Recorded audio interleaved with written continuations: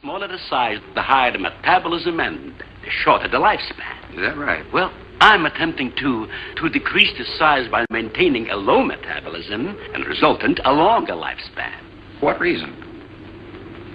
Overpopulation. Not a problem now, but it will be in time. I want to talk today about whether or not it's the proper role of our government or any government to try to regulate the fertility of its people. And I will speak also about what happens when governments attempt to do so. What gives the state the right to regulate fertility? What gives the state the right to go into the bedroom and tell couples how many children they should or shouldn't have?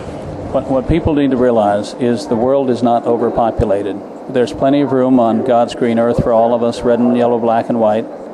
You know, it's said the whole population of the world could fit comfortably in the state of Texas. I'm not advocating everybody move to Texas. I kind of like it the way it is. But it's just an illustration of how empty large parts of the world still are.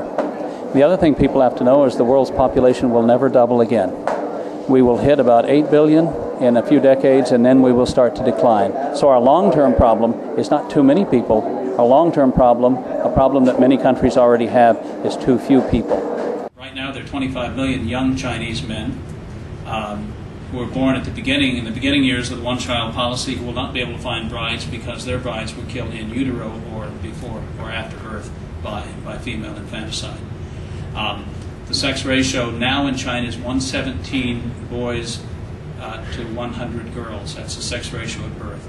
So roughly 10% of little girls in China never have a chance to draw their first breath. We still have a lot of overpopulation rhetoric in the media. You still see articles blaming high gas prices on too many people, high food prices on too many people.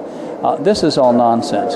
If we want to make gas cheaper, we need to drill new wells. We don't need to stop young mothers from having babies.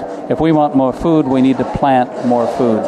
We need to grow more food. We don't need to force, as they do in China, young mothers to go in for abortions. 24 hours, there'll be one shrew left on the island, and he'll be dead of starvation. An excellent example of overpopulation. Well, you know something, Doctor?